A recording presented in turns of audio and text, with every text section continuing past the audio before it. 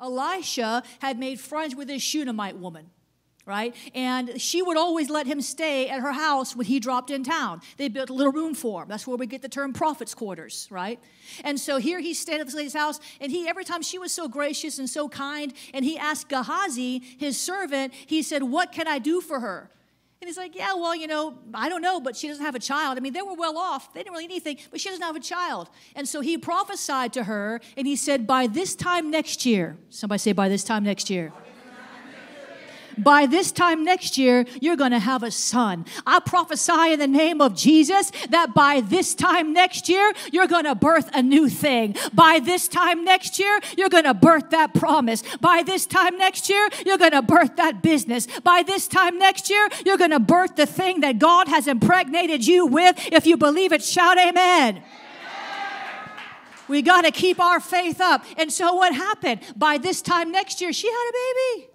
And the child began to grow up and started working with his daddy in the fields. And then one day, the most terrible thing happened. He got a head injury and he died. And this Shunammite woman was mad. She said, Elisha, how dare you? Why you prophesying to me? And now this happens. What are you? I thought you were a man of God. She's upset. She comes running. He sends Gehazi. Gehazi, go find out what's going on.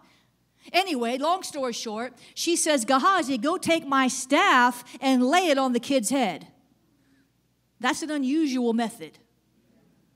And she said, listen, man of God, if you don't come with me, I'm not going anywhere. You're going to come home with me. Now, you prophesied this baby. Now you're going to raise it from the dead. You're going to do something because you're a man of God. So he went. And he went into the baby's room, the young man's room, and he laid on top of this dead boy. Let me read you the scripture. Faith comes by hearing, and hearing by the word of God. 2 Kings 4:29.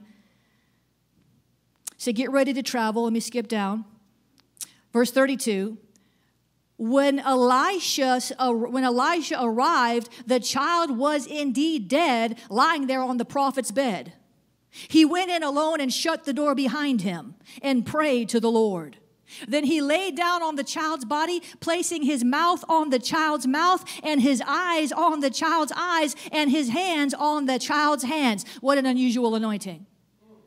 And as he stretched out on him, the child's body began to grow warm again. Elisha got up, walked back and forth across the room once, and then stretched himself out again on the child. This time the boy sneezed 7 times, and he opened his eyes. That's an unusual anointing. If that was the only time it ever happened, that would have been enough because it's the word of God. But God always gives 2 witnesses. There was a time Elisha had already died. He had gone on to be with the Lord. He died of a sickness.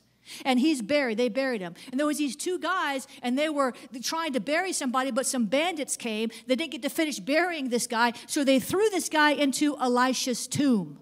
Let me show you what happens. I want to read you the word of God. He's like, yo, making this. I'm not making nothing up. 2 Kings 13:2.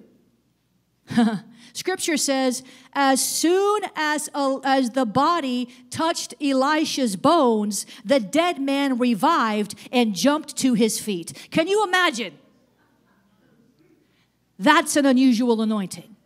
That's the kind of anointing I want. Amen. I want to turn heads for the gospel. Amen. I want to see souls saved. Listen, we're tired of the fake leg growth miracles, aren't we? I want to see some real miracles. It's an unusual anointing.